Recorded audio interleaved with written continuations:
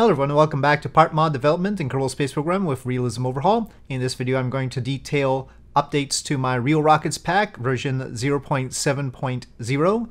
And first and foremost, the reason why I decided to make this update was to introduce 3 versions of the RL10 engine. Originally I just had a sort of basic RL10 C1 with my Atlas V pack, but there are different versions of the RL10 that are currently in service or about to be in service. So I updated the model based on the size and stats listed on the Aerojet Rocketdyne website. And so first of all, we have the RL10C, and there is a little bit of a question about where they measure their length from and to, but the length is matching the length that they said, but it depends on where the top is, basically. I mean, is it the mounting point? Is it the top of the chamber? That's a question. So the length is right and the nozzle diameter is correct, but it's just a little bit of a discrepancy there. It could be a longer sort of nozzle. Anyway, but the engine stats for the C1 are, as you would expect, 101.8 kilonewtons, 449.7 vacuum ISP. I double-checked the mixture ratio for the oxidizer to the propellant to the fuel, so that is correct. And the RL10C1-1, which is for Vulcan, is now sporting its correct stats and the slight nozzle extension that it has, just a 5-inch nozzle extension. They use inches. I was about to say centimeters, but they use inches. But yeah, so that's all the correct size and the correct stats, and it's actually a little bit lighter than the RL10C1 somehow. And for the RL10C3, we now have 460.1 seconds of ISP, which they said, and the correct thrust and mass. I intend to make a custom EUS for SLS so that we can do proper comparisons. I've got a sort of a presentation from Boeing that they did in 2018 with all the detailed numbers for it, so the dry mass and the usable propellant and the exact size. So I'll be working on that to make sure I've got, I mean, I like the one from Sobel, but I don't want to change the Realism Overhaul configuration for that because I didn't make that one. That was by Sobel as far as I know. So I'll just make a new model with my own numbers that I have gotten here. And so yeah, so that's one update. These engines are now going to be part of the pack. I'll just go through what the rest of the pack entails now. So there's the Ariane 6 parts.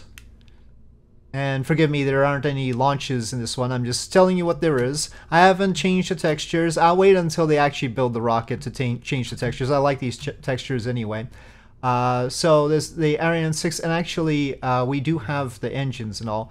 So it's the upper stage tank, there's the booster decouplers, the booster cores, which attach to, well, of course, the booster decoupler. The first stage tank does include the interstage, so it has a decoupler on it. Oh, right, that requires the Vinci engine. The decoupler actually attaches to the Vinci engine. So let's just get all the pieces out and get the Vinci. The Vinci engine is one of the reasons why I wanted to get a fully accurate EUS, and that's because I wanted to see what happens when you put one on, or 4 on. So, okay, so we've got that, and then we've got booster mounting points, and you can figure out where those go, but then the boosters, and then the nose cones, and then the fairings. Sorry, I'm putting in the wrong direction here. Anyway, you'll have to come up with a separate payload adapter. There's no decoupler on top of that. And of course the Vulcan engine, which will come with the pack as well. Vulcan 2. I didn't make anything too special underneath here. But yep. Okay, so that's the Ariane 6 that comes with the pack. Atlas V, of course, comes with the pack as well. And so those are my Atlas parts. Multiple different kinds of fairings, both the 400 and 500 series interstage, the boat tail, the Centaur stage, the RD-180, and of course the core. So I'm not going to put it together. There are many ways to put the Atlas V together. I did not make the SRBs. I have not made SRBs. GSLV Mk III. I still need to make Mark II. I would like to do that. That's a fancy one too. This probably needs some texture update, but it does have the benefit of having like photorealistic textures. I should put the C. I always have the stage actually connect to the engine. This one comes with its inner stage, so it will decouple on its own. You'll need another payload adapter, but I've got the fairing here. So that's the kind of size of fairing. This the engines in particular could do with texture update on this one. I don't have the booster decoupler on this one. I just have the boosters, so just a stock decoupler will do. I didn't know what the booster decoupler would look like. Potentially, just using the other one from the Ariane 6 might work, but it doesn't have a node on the inside. It does have the attachment point on the inside, I think, though. So it might work out. But anyway, so that's GSLV Mark III. GSLV has its own payload adapter. It's just very simple. And then we have the third stage. The third stage engine is this KRE 007. And we have custom fairings. And nope, that's second stage. Second to third stage adapter. Then the second stage. And then the first to second stage adapter after we put on the engine, which is this vacuum one. Oh, not on that node. Let me put this on first. And then I think I might have had to do this. And sneak it on. Okay, now it should be on the right node, right? Yeah. And it's tough to get it on the right node otherwise. Alright. So we have to put the inner stage on first, and then the first stage. And then the core engine, which is this 4-chamber one. And that's one of those. So that's the KSLV. That's new to the Real Rockets pack for this version. Launcher 1, I'm not going to put together. It's really an old thing. It could do with an update, but I've got the Launcher 1 first stage tank, the Newton 3 engine, Newton 4 engine, but it's like one of the first mods that I made. And of course, you're going to have to figure out the 747 and decoupling from it. It's very complicated. So, Long March 3. This is also fairly complicated, and one of the older ones, the third stage tank, you can see, fairly basic. So at least I put the tags on, but the engines are especially basic. Second stage engine, first stage engine, third stage engine, and then the verniers for the second stage. Anyway, there's a booster decoupler for the boosters on this one. What there isn't is a custom fairing or payload adapter, so that was just a procedural fairing for the Long March 3. Long March 5 is also part of the pack now, and it does have a custom fairing, lots of engines, and they're shiny, they're all new, and the upper stage looks something like EUS actually. It's a hydrogen-oxygen one. Okay, so Long March 5, I have included, though things may change, Neutron. Yeah, and Neutron is fairly basic right now. Neutron first stage, and then the Archimedes vacuum on here.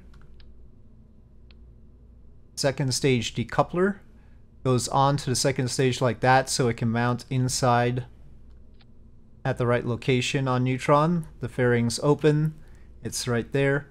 This doesn't have a decoupler on it. You actually have to put an additional decoupler. So there's the old core stage as well if you want to use what I thought it would be before they made their grand reveal. And then of course the Archimedes engines at the bottom. I will not belabor putting all of them on, but that is what we have with the Neutron rocket. There is the New Glenn rocket. And that is, as you've seen from my videos, a lot. So, oh, we've got a hydrogen burning Raptor if you want it, but and a hydrogen burning Raptor vacuum. I did update the configurations on Raptor, though not the look of Raptor. And the configurations, we have the max one, and we have the hypothetical one. So hypothetical is way out. The max is more like a Raptor 2. So we've got the configurations on there like that. But we also have hydrogen burning Raptors if you want them. Though the stats are controversial. So I should bump up the stat on the vacuum one. It might be better to have it at 455 or something.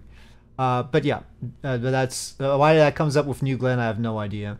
But BE4, BE3U, New Glenn fairing, first stage tank, upper stage. So obviously there will also be Starship, but first Pegasus. Pegasus parts are really, really old. That is not one of them.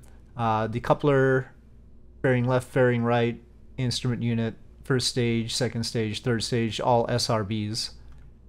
So yeah, good luck with that. Starship, there's a bunch of stuff.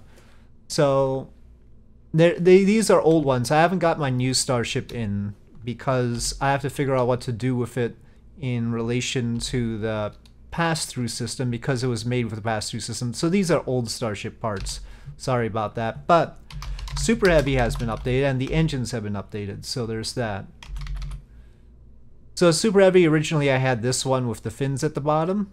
Well, now we have the new tank, which is looking a little bit better as far as textures are concerned. But no fancy stuff, no fins at the bottom. Grid fins you'll have to get from somewhere else. I'm not good at control surfaces.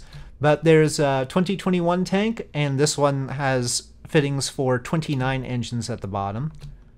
Okay, so it's a ring of 20, a ring of 8, and 1 in the center. The 2022 version has fittings for 33 engines at the bottom. And that is a ring of 20, a ring of 12, and a ring of just 1 in the center. Same mass, by the way. So all three have the same mass. It's just different engine fittings and different look. Okay, and last but not least, Vulcan, which we have the updated RL10 for, so that you can use that. The Vulcan Centaur, I really ought to separate the mount off and make it a decoupler. But so yeah, now it's going to be C1-1 like that.